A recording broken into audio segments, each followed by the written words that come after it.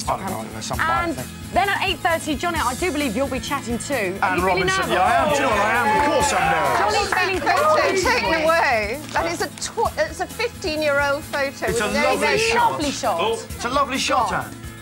That actually is from my bedside table. But right now, though... Have you still got the big one on your wall? I've got the full-length one, yeah. That's marvellous as well. Big, swirly, evil black coat.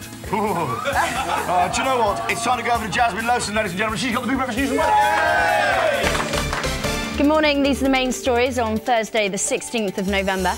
Harrison's family hit back, last chance for the Dome, and Britney's showstopper. George Harrison's attacker has spent his first night in a psychiatric hospital. Michael Abram broke into their Oxford home and repeatedly stabbed the former Beatle, but was found not guilty on the grounds of insanity. It's tragic anyone should suffer such a mental breakdown and commit such a brutal act.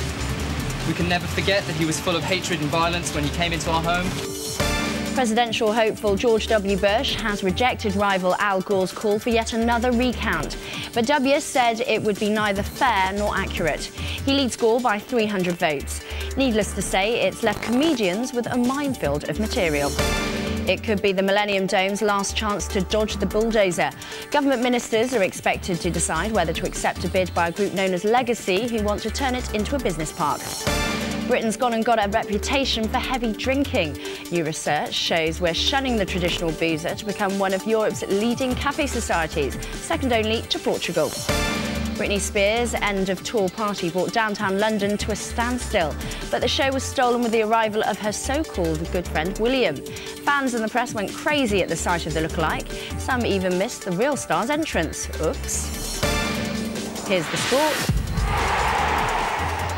Taylor's Tots may have lost 1-0 in their Turin test, but the signs are good for the future of English football, as Lisa O'Sullivan reports. A big night out for captain Bex, who led by example. In the first half, setting Emil Heskey up before taking a shot himself. Then, just after the break, was it or wasn't it a penalty? Renaud Gattuso could have been booked, but instead raced downfield to launch the winner.